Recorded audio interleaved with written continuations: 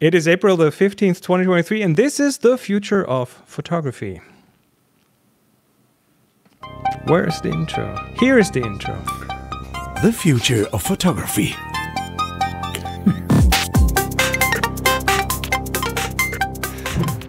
Oh, well. Fix it in post. Bumpy start. I will not fix this. It's all right.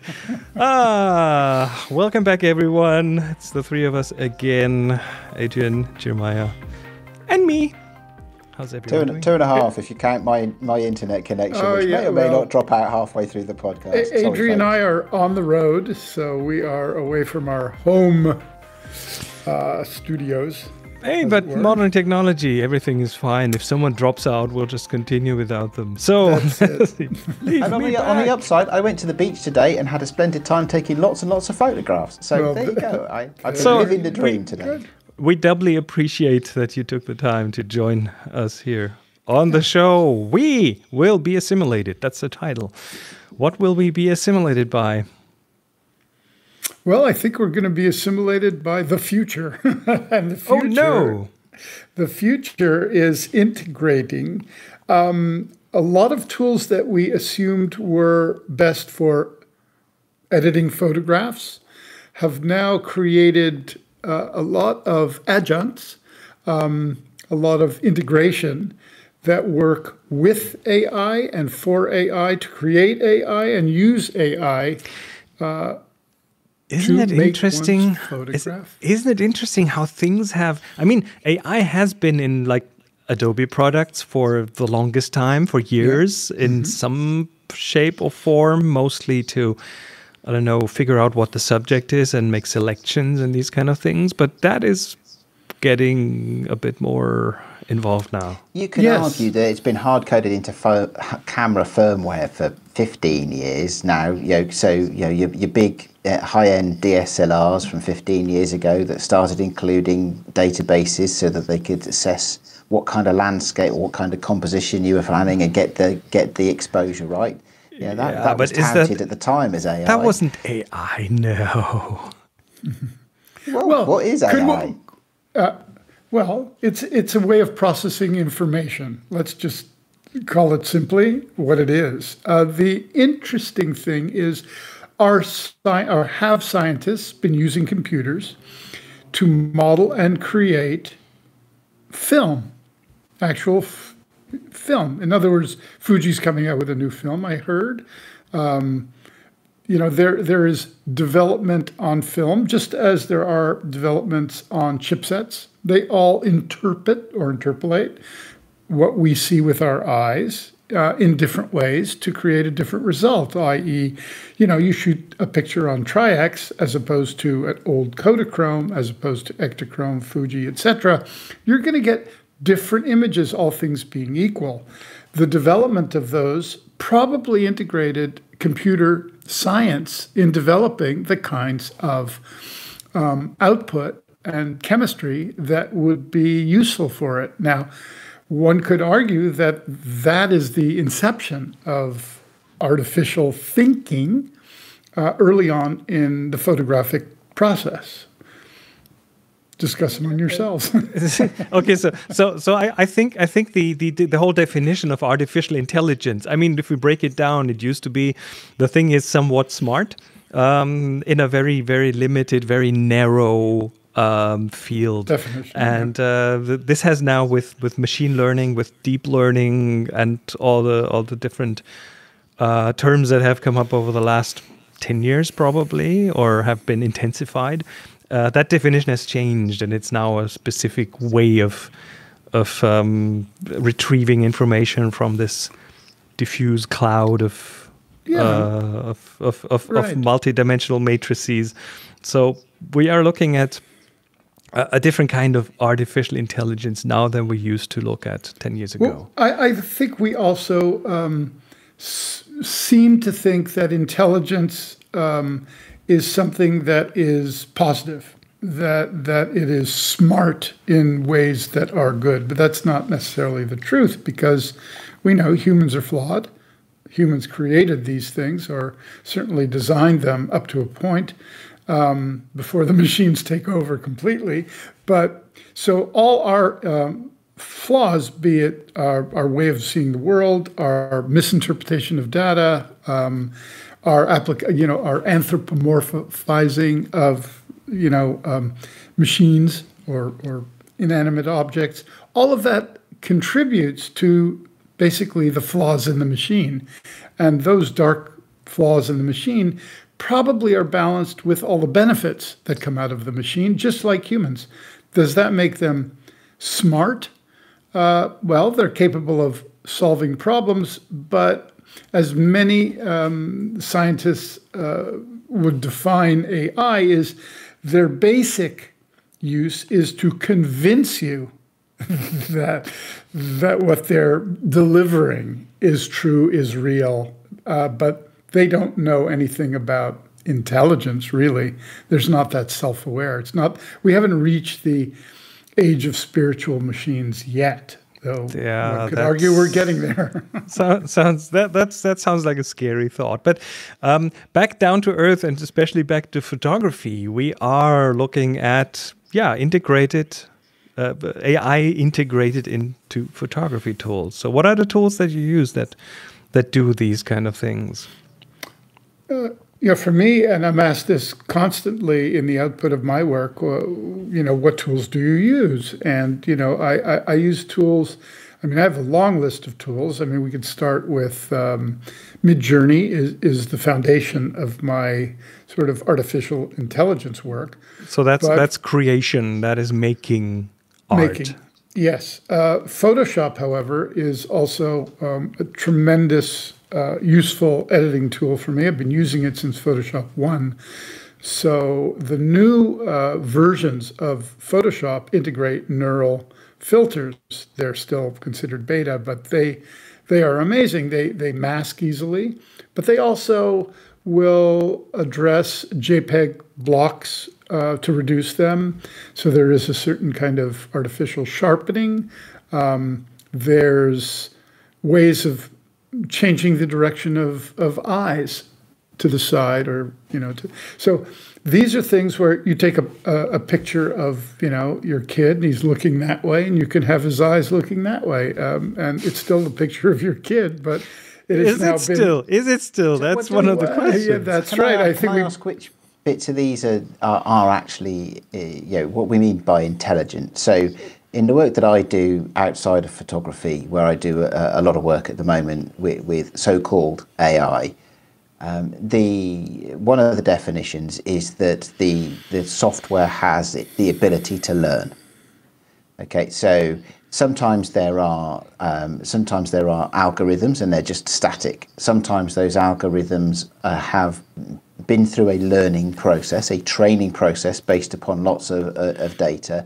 But then when they are deployed, they are static. And other times there are algorithms that are deployed that can learn on the job. So are you talking about AGI, which is No. This is all very narrow band still. Okay. This is all narrow AI. It's certainly not general intelligence. But let's say your eye algorithm, let's say that has been trained. So it's been trained on masses and masses of data, so that it knows, and the algorithm is good because it's been trained on masses of images of eyes. So it knows how to generate a realistic looking eye. Using software, or to process the eyes that are in the image and apply it in a different way to make it realistic.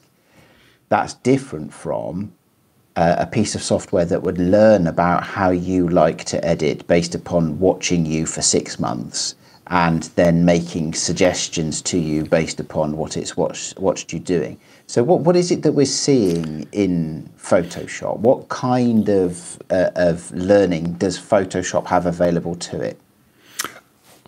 Chris, you want to take that one? Well, I'm very sure that we are looking at the static variety at this point. So the models are being trained on big amounts of data, and we've talked about this. How, for example, how Adobe gets this data because they are now tapping into their stock service for training. Surely everybody records to the cloud. They'll never admit it, but they're going to have trained it on everything. They clarified that. They did clarify that, especially when people started asking that a month ago or so. Oh, what did they say? I missed that one. And they said we're not using the general stuff in the cloud. That is not part of it. But they now said on their latest big event, they said that they are definitely using the Adobe stock. The Yep. stock, Adobe stock, and they are also at least thinking about a model to compensate the people who provide the stock that will be trained on. So, Sure.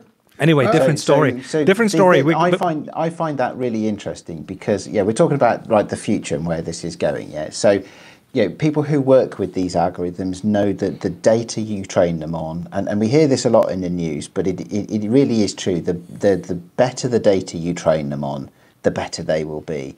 And you don't have to stray very far away from real world usage patterns before your training data set is very suboptimal. It's almost like an inverse square law, like for lighting a photograph, right? Very true. One could argue, right, that stock photography is not a good training data set for real world stuff that people actually do. Now, that might be that I'm just a bad photographer, right? And I can't shoot to the quality of stock photography. But so the thing is that Adobe has one important goal, and that is to keep advertisers and other companies who use their services happy.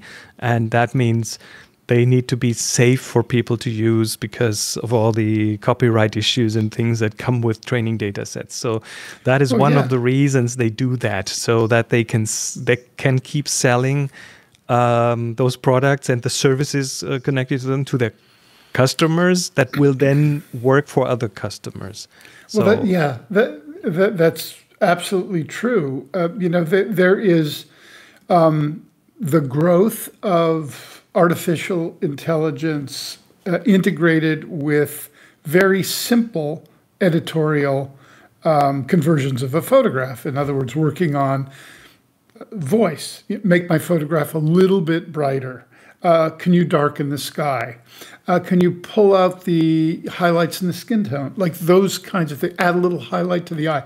This is coming extremely soon. I mean, I would predict this in the next several months that we're going to see that integration. And it wouldn't surprise me if Adobe integrates that. They just sent me, they just gave me a beta on one of their new tools. It just arrived in the mail yesterday. I didn't check it out, but they are actively focused on how to make photo editing easier.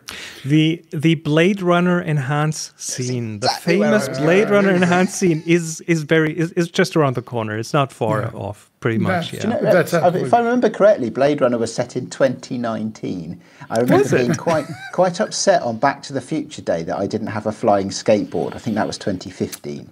And in 2019, I didn't have a flying car either. But maybe the Blade Runner enhanced thing was only a few years out. I have high hopes there. But back to your original question about, are we looking at a static or a self-learning thing? This is static. This is trained on data, and then that gets executed in machine learning parlance. That's the inference of the object. The inference of the model happens on the machine locally, maybe on some service, because some of these things might be a bit too difficult to do on a local processor. So there might be some cloud stuff. The same way your Siri goes into the cloud to transcribe your voice. That kind of stuff happens there. Siri's an interesting one. Can I ask? It's a hybrid. That, actually? It's a hybrid. We're talking about integration of AI, right, into the tools that we use, and Apple have got a bit of a problem, I think, because they have worked for very many years on, to advocate for privacy, right? We can discuss how well they've achieved that or whether they really meant it or not. But their marketing certainly has been, the processing happens on your device. So those of us that have Apple devices, and they recognise people's faces, and you assign them a name, and it goes, and you'll notice that actually the photos that come up against a certain person on your MacBook will be different from the ones on your iPhone, because that that processing happens locally on the device, and it happens, it's staggered and it gets different results and things like that.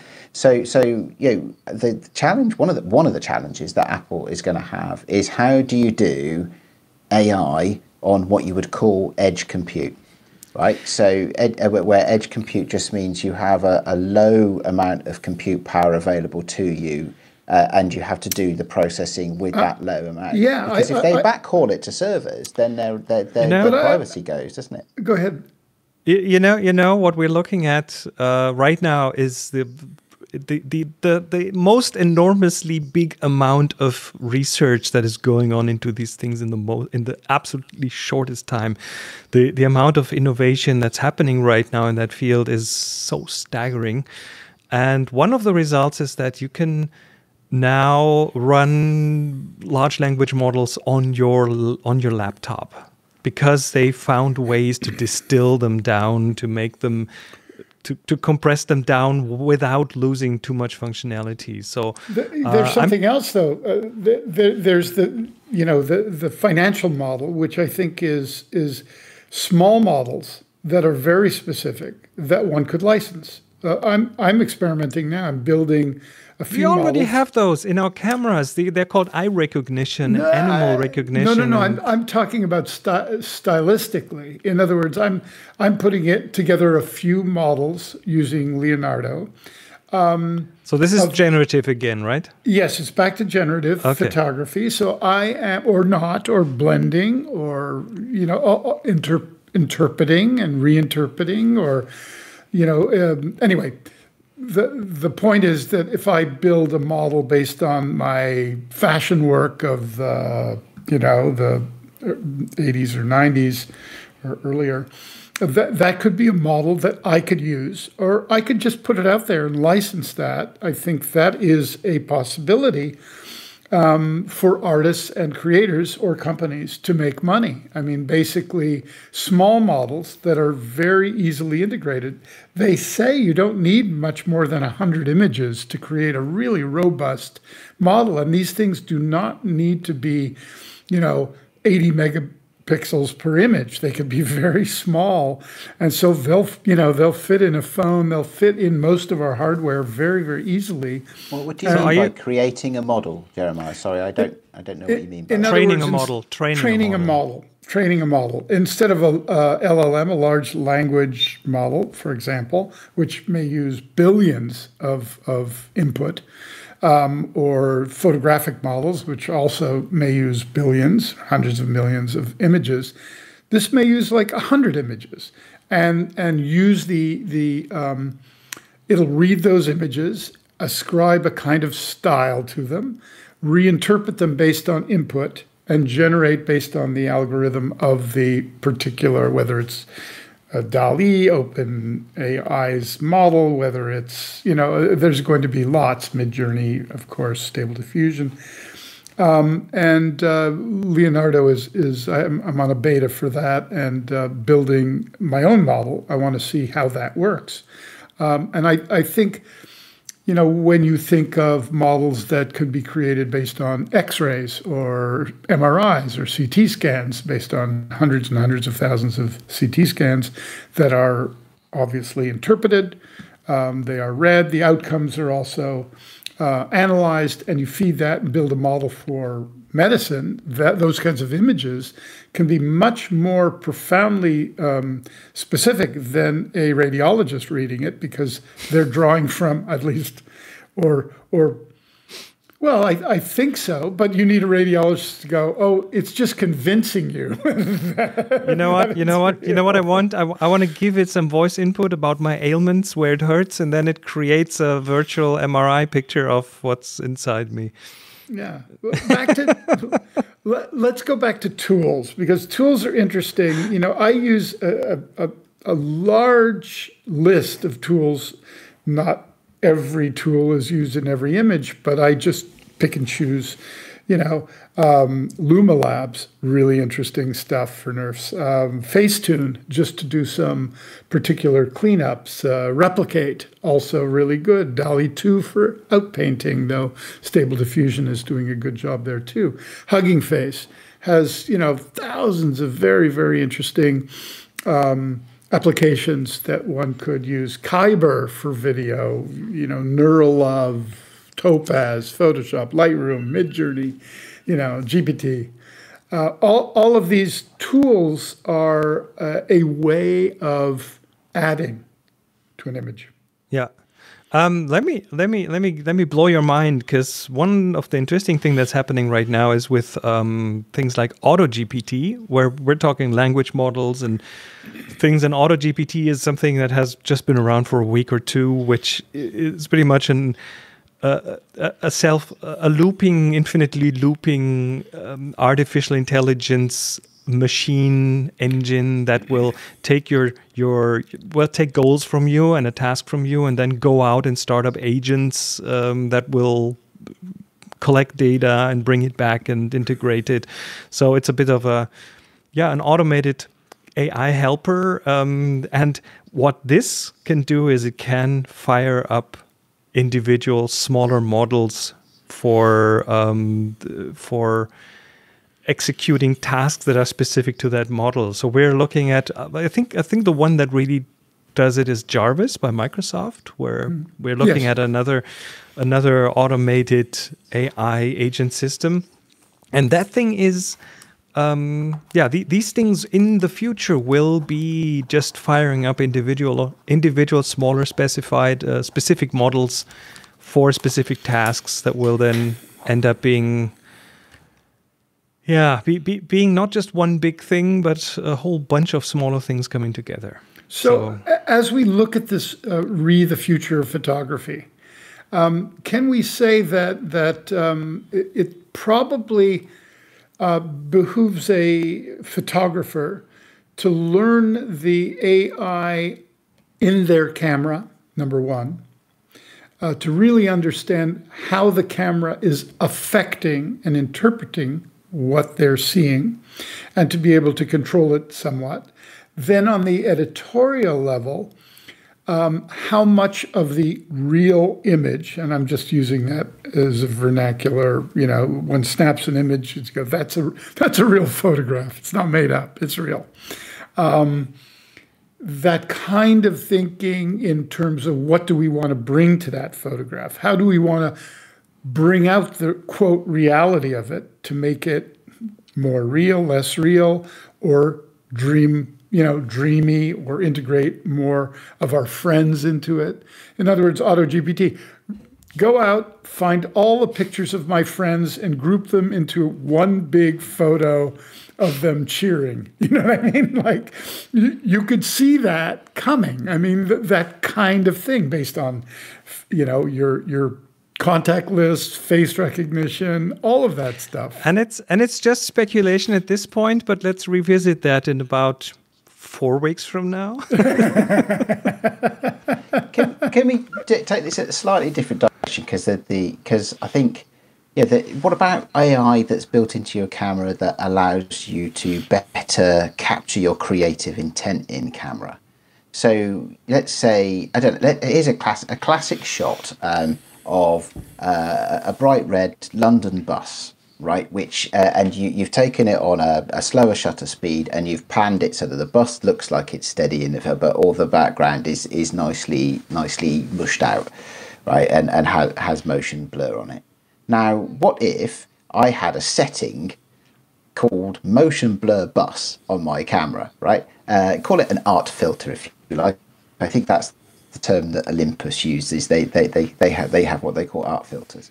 So what if I wouldn't mind having that? It's like, because it's a bit of a pain, and sometimes you get it great. Sometimes they work really well, those panning shots, and other times they don't work at all for whatever reason.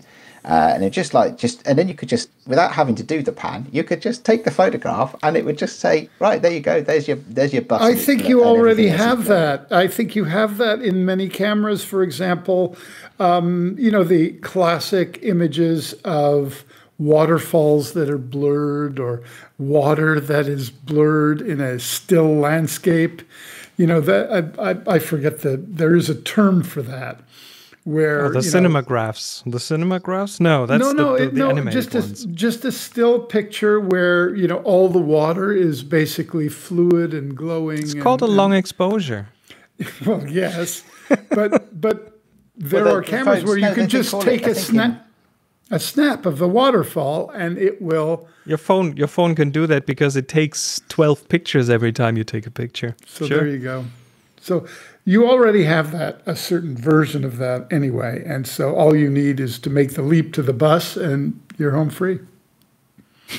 True. Maybe, yeah. It's a good point. Maybe we're close to that. But I do like going out and taking photographs. Right. I do like that. I find it an amazingly therapeutic process. Like I said, I went to the beach today. I don't live near the beach, but we're away from home, and I had an amazing time taking photographs of surfers and other things around the beach and all sorts of stuff going on. So yeah, I'd love stuff in my camera like that helps me do that sort of thing. That would be a good result for me.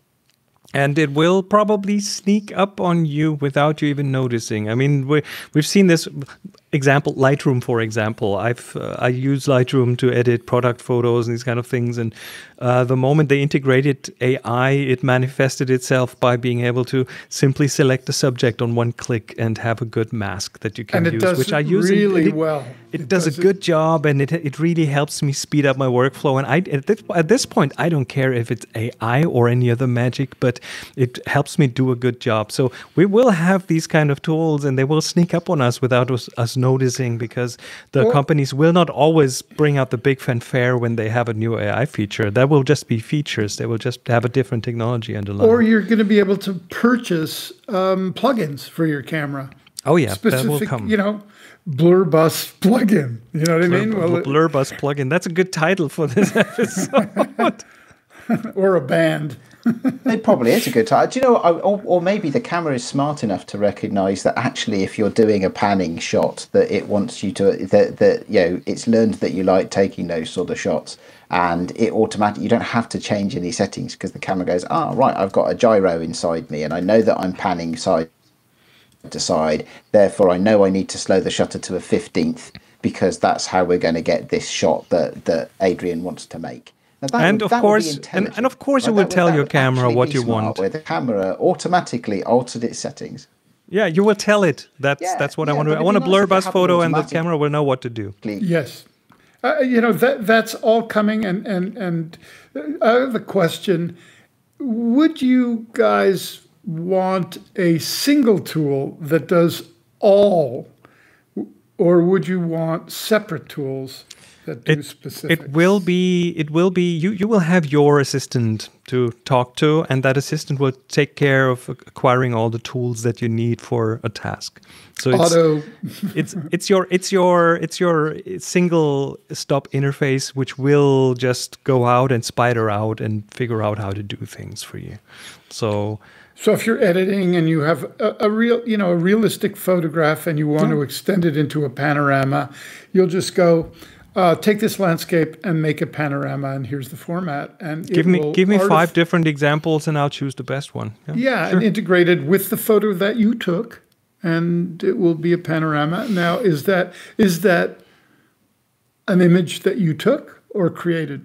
You know, that's an answer we'll have to find in a different episode, because it is time for our picks now.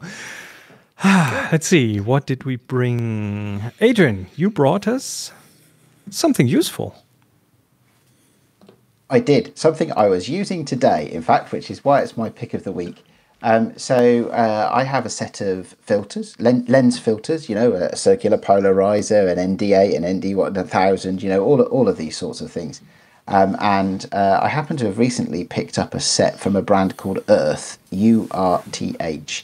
And the reason I'm recommending these, or using them as my pick of the week, is that they are magnetized. So you don't have to screw them in and screw them out. You have one base one, which is literally just a ring. Yeah, there's no filter in it. And you screw that into the filter ring on your lens. And then you just drop them in. They're magnetic. And they're lovely. So a circular polarizer, instead of being a really fiddly thing to get in and off because they're so thin and you can never get hold of the grip to get it to wind it in and out, actually it's just a single piece of metal and a single thing. And because it's magnet, it just rotates in the magnetic base. and it's just much easier to use. And they all stack together in a little stack, so you don't need boxes and filters for them because they come with it. Yeah, they stack in a little magnetic stack with magnets are magic.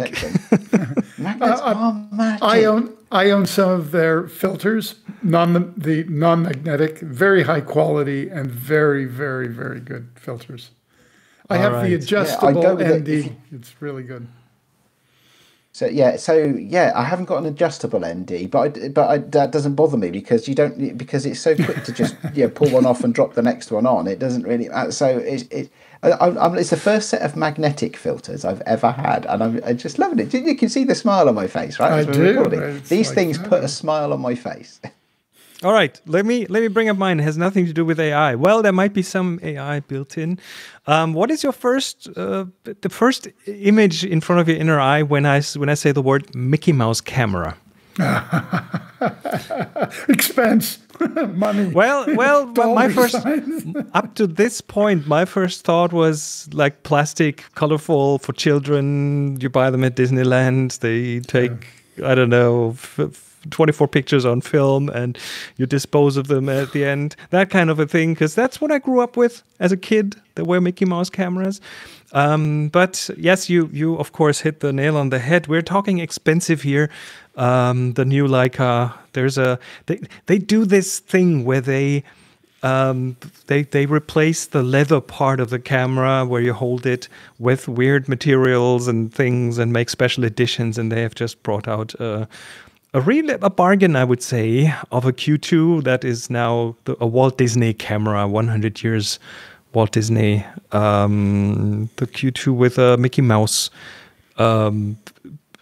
comic painter, what else? Drawings of Mickey Mouse on it. So more of a high-end product.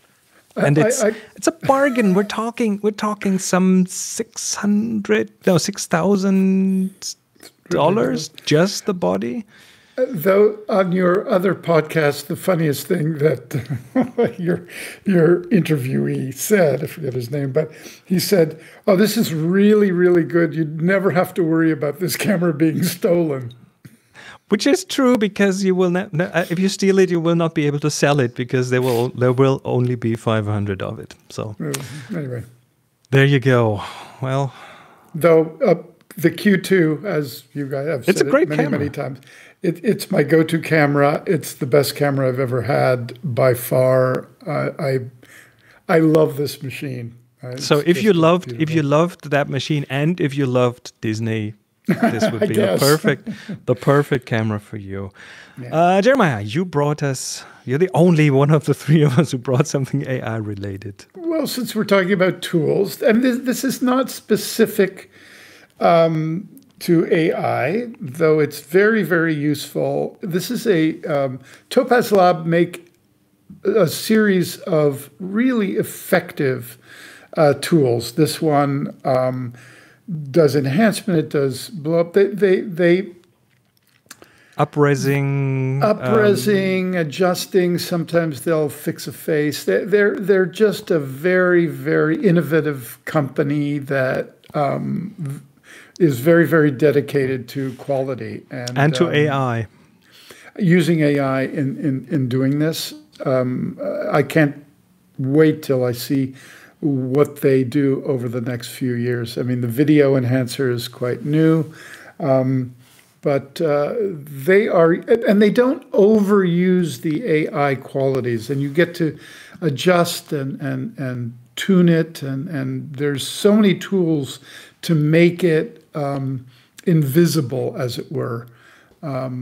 It's also interesting to see when you apply this, like they say, don't sharpen in Photoshop, do your sharpening at the very end. So learning when to use a tool is as important as what tool to use. And I highly recommend Topaz.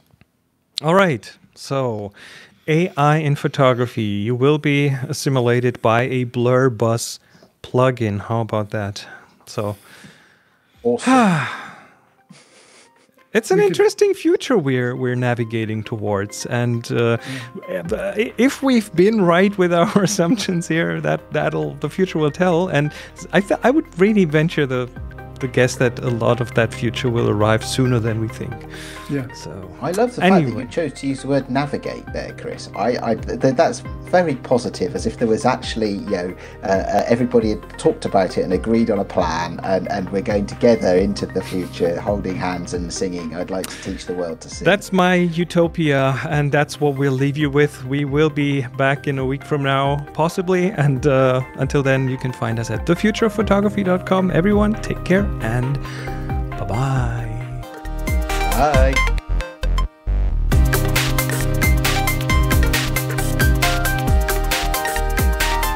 You've been listening to The Future of Photography.